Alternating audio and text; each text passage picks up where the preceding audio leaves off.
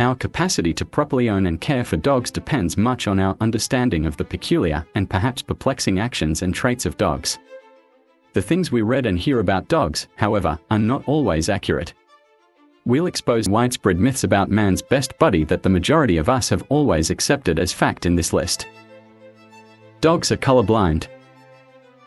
Dogs are colorblind, which means they can only see black and white, as you've certainly heard at least once in your life. In reality, this is only a fiction. Dogs can perceive some colors, even if their vision prevents them from experiencing them the same way we do. Dogs frequently have a preference for the yellows, blues, and violets in contrast to a grayscale spectrum. This implies that dogs are unable to see hues like red, green, and orange that are visible to humans. Rods and cones make up the photoreceptors in the retina of both humans and dogs. The fovea, a small dip in the retina that allows us to see with great detail, is what, nonetheless, makes human eyesight different. In dogs, this is absent. Dogs do have several optical advantages over humans that we do not. A dog's retina has more rods than cones, the photoreceptors responsible for scotopic vision, which is vision in low light levels. As a result, dogs have better night vision than humans. When dogs wag their tails, it means they are happy. This one isn't completely untrue. A dog's tail may actually wag in an expression of contentment. This isn't always the case, though. Dogs don't display emotions on their faces the same way that people do. They do this by using their tails. A dog's tail's main purpose is to communicate. In fact, understanding what certain gestures mean may help you better comprehend your pet. Certain movements are rather evident. A tail tucked between the legs, for instance, signifies dread. What about the wag, though? A dog's entire back body will typically swing with the tail when it is happy. A dog waving its tail slowly and high is really expressing caution. This may serve as a warning to you to remain back if you are not familiar with the dog. If the dog's tail is wagging wildly and is dropped, this may indicate that the dog is preparing to run or fight, depending on the situation. Fortunately, it also the other way. When your dog's tail isn't wagging, he could just be at ease. The bigger they are, the longer they live. Actually, the contrary is typically true. Although smaller dog breeds like the Chihuahua and Dachshund live an average of 14 to 15 years, a bigger breed like the Alaskan Malamute lives an average of 8 to 10 years. For giant breeds, like the St. Bernard, whose typical lifespan is just 5 to 8 years, this lifespan falls even lower. In contrast to practically every other member of the animal kingdom, this peculiar lifespan tendency is peculiar. The overall trend is that an animal's predicted lifespan increases with size. Examining how energy is used helps scientists explain this pattern. Larger animals have slower, more efficient bodily cells that are more durable. Why, then, is this tendency the opposite in dogs? Because of how humans have bred bigger dogs throughout the years, their life expectancy has reduced. In their first year, larger dogs develop more quickly. The largest breed of dog, Great Danes, mature 5 times more quickly than people do. Large dog breeds mature fast as a result of their rapid growth, shortening their lifespans. They can't see flat-screen TVs. Because of their unique visual experiences, it is sometimes believed that dogs are utterly incapable of understanding what is displayed on a flat-screen TV. This isn't actually the case, though. Old-style CRT TVs create images at a rate of about 24 frames per second, which gives the impression that the image is moving to us. This is due to the fact that our flicker fusion frequency, the number of frames per second we must observe in order to interpret a motion picture as continuous without flicker, is between 16 and 20.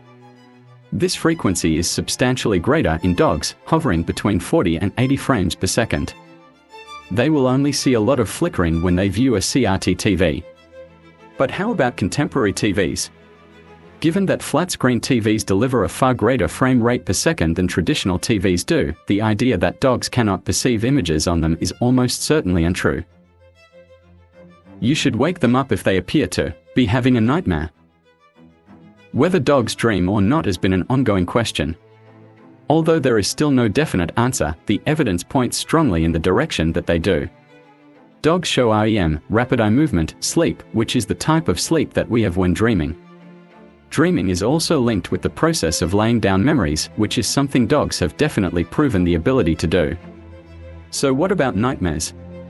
For starters, we can't be 100% certain that dogs are able to have nightmares, given that we don't know if they dream at all.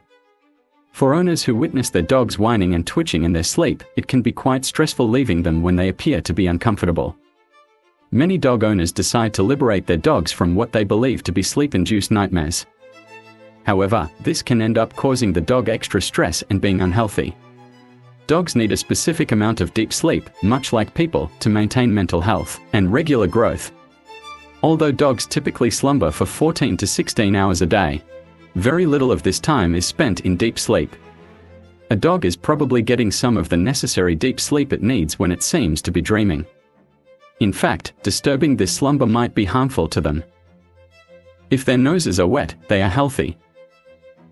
In reality, a dog with a warm, dry nose could be as healthy as one with a cold, wet nose. A dog's nose will fluctuate in warmth and moisture from day to day. Their recent behavior, the surroundings, or any other variables could be to blame for this. A dog's nose's temperature and moisture content are in no way accurate or trustworthy indicators of its health.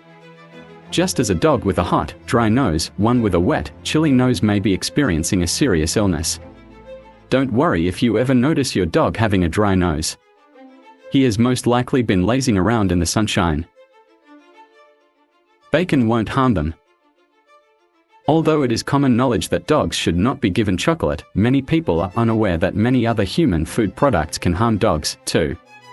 Perhaps the most shocking in that collection is bacon.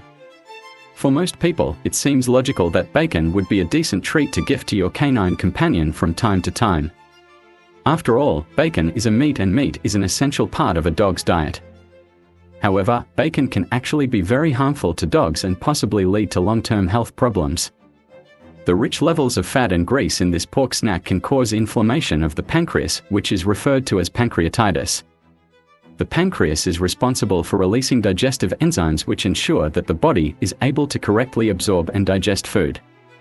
Pancreatitis diminishes the ability of the pancreas, meaning that it cannot function properly. This can lead to your dog digesting food incorrectly and becoming extremely ill. They enjoy being hugged. For dog lovers, this truth may come as a shock. A hug is a tender, consoling act between people. That conduct is simply a means for us to communicate our concern for our dogs. Dogs, on the other hand, don't completely understand the act in the same manner.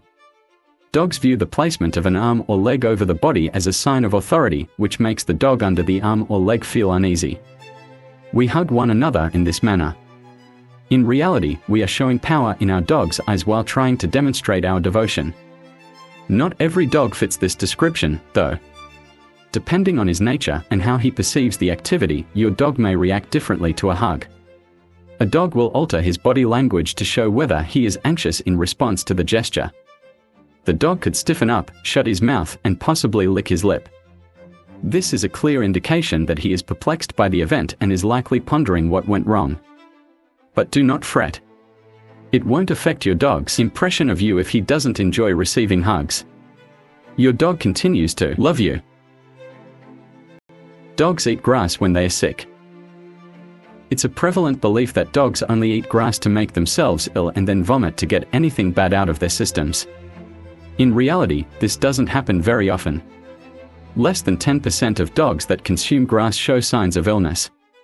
Due to a disease called pica, which makes animals crave foods that provide the nutrients and minerals they are deficient in, dogs will occasionally eat grass. Boredom may also cause pica, which can cause your dog to consume other strange items like paint chips. Dogs may occasionally chew grass for territorial reasons. Dogs may eat grass to detect intruders on their property. However, a more straightforward reason for the behavior is that dogs like the flavor of grass. Dogs have unique tastes that they enjoy, just like humans do. Grass could be among them. In any case, it is a myth that dogs only consume grass when they are unwell. Please subscribe and thanks for watching.